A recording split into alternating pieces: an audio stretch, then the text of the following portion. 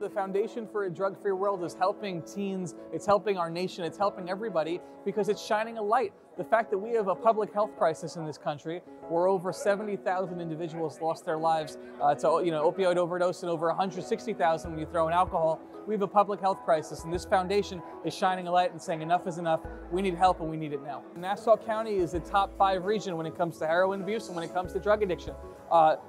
Quite frankly, it's alarming because we're seeing individuals from the North Shore to the South Shore, from the Queens border to the Suffolk border, taken from us far too soon. So unless we move in unison and unless we move in an indefatigable manner to say enough is enough, we're going to continue to see a downward trend, and we're going to continue to see young people taken from us before their time. Right now, more importantly than ever, we need to bring in stakeholders from all across the spectrum. Young people, senior citizens, teachers, clinicians, healthcare professionals, everybody. We need to bring them together like we're doing tonight to talk about the current epidemic that's facing this nation and how we move forward. This foundation is doing it.